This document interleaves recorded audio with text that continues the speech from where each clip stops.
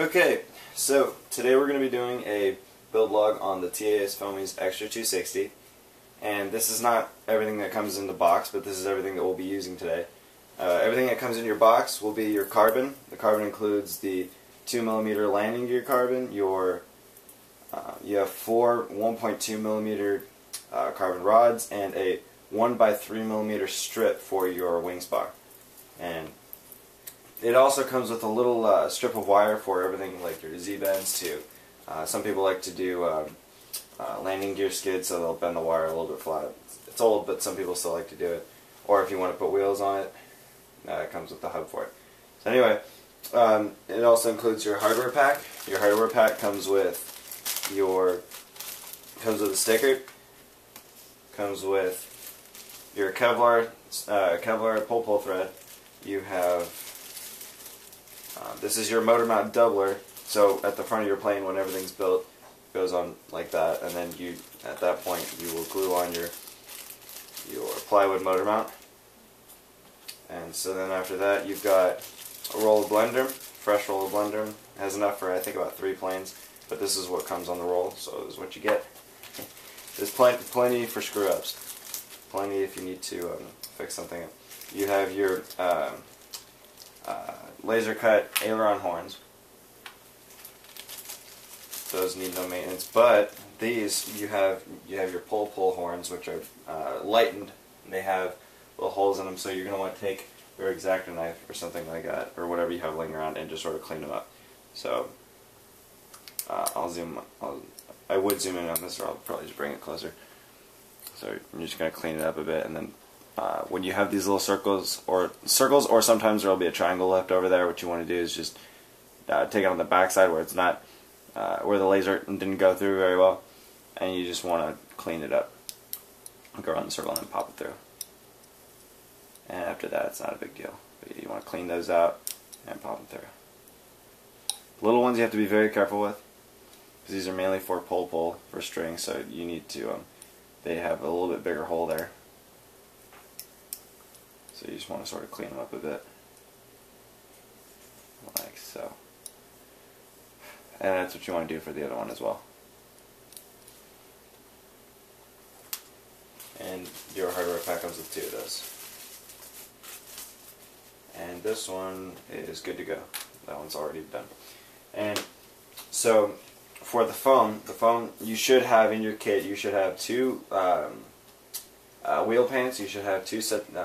Not 2 sets, but 2 landing gear pieces, and you should have a cowling piece.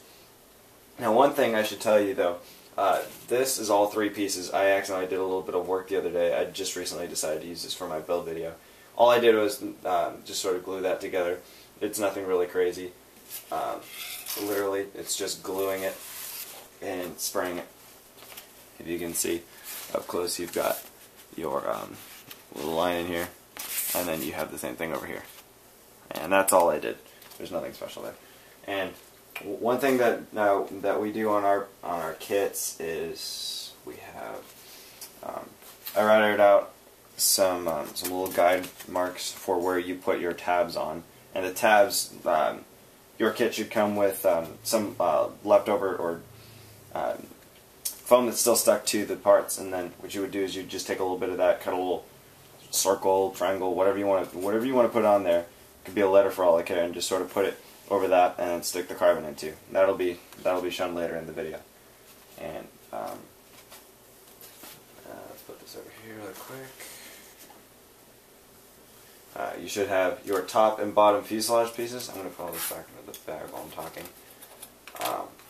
The top and bottom fuselage pieces, your rudder. Now the bottom, something I should tell you about the bottom is the bottom has a little guide mark here for where you would put the tabs for your strut lining, or for your strut, not cables, but your strut rods. And then after that you will stick the carbon through that. And what am I missing here? Oh, one thing that I thought was pretty cool that I started doing on the kits is when you put a plane together, the servos have little tabs on them. So what we do is I made a little, I don't know if you can, let me see if I can bring it closer. I made a little bit of an indent there, so that way it doesn't take any space away from when you put it onto the sheet. And or onto the other part there, so that way the tabs fit perfectly in place. And this one would be for the one that lays flat for your elevator, so that one doesn't need it. And you would just glue that. Your kit should come with the elevator, your 2 ailerons over here, and what am I missing here? I think that's about it for what it comes with. Now I'm going to be doing a few different little techniques in this build, because I like to, I don't know, I just like to have fun with it and make them a little bit lighter and stronger just here and there. But I mean, I'll show you the stock way, and then I'll show you some cool tips on how to make them lighter and stronger. And some things that I'll be doing is, what else here? I'll be doing, I'll be running in my plane, I'll have a Hacker A1015S on an 8x4.3 prop. And I'll be using the X mount that comes with the Hacker motors. I have two, just for backup. I trimmed one side a little bit shorter for the nose. The shorter piece will go pointing up. I'll be running a Castle Creation 6 amp ESC. This is brand new, I haven't put any plugs on it yet. I'll probably show that in the video as well.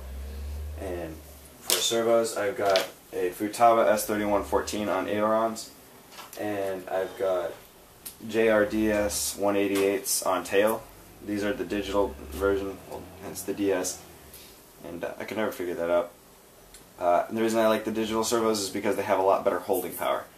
You could turn the stick all the way to the right and push on it, and to some point you almost don't want to push too hard, but you can really tell how much they're working and holding their position. And they say they're about the same torque as the analog version, but they have much better holding power, so that's what I choose to use. Now in my plane, I'll be running Thunder Power 250 milliamp 25C battery.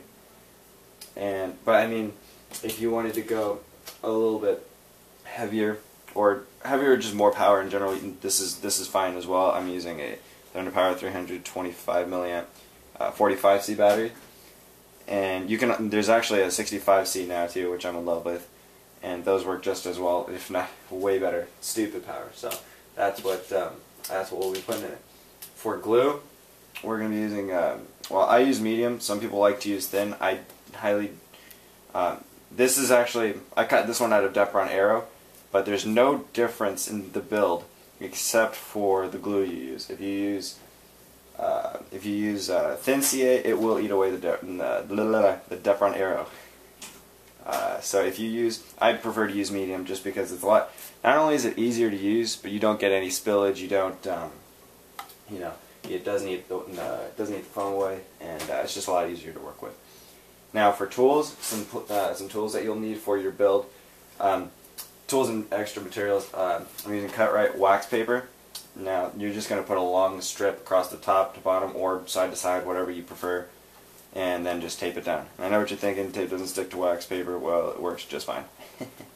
And then some other things, I've got some black electrical tape for anything like your, just for anything you might need for on electrical cables or whatever, just tying it down, or blender works just as well, which comes in your kit. Some people like to use electrical tape. You want an X-Acto knife or a Hydra retractable blade. I prefer the Hydra retractable blades just because they're breakable. Right? What I mean is you can snap them on the spot, and then you can start with a fresh piece, and they just come sharper just in general. You're gonna want some needle nose pliers. I have the needle nose pliers with dikes on the inner section of the cutting or the grabbing, and or if you don't have pliers with the cutter, you can just get a separate pair, and it'll work just fine. I'll also have some double-sided tape. It's kind of thick, but I use it on just things from my ESC to whatever it may be. Mostly the ESC to the foam, so I'm not too worried about it. That, and you're going to want a straight edge. You're also going to want a very thin straight edge too, if you can find one. The reason I use this one is because it's thin, and if I were using a plastic one, you would actually end up cutting a little bit of it off. But when you do things like beveling, like in here and stuff, it really comes in handy, and I'll show you that later in the video. And so, what am I missing here? For the receiver on this plane, you're going to want to run at least a 4-channel receiver, anywhere from there's the smallest one I've seen is 0.7 grams all the way up to about 8 grams, and I mean, you can go a little bit heavier, but it won't fly as well. Because it all adds up. And that's about all of it. I will actually be using some thinner for pull. I will be using some thinner Kevlar thread. I don't know where to put it. Here it is. It's actually a little bit thinner, and it's not braided, but it's definitely lighter. So I'm going to use this stuff for me. But the other stuff works just as well, and it's overkill. But because I'm making this one lighter, I don't need it. So that's about it. Now we can get on with our build.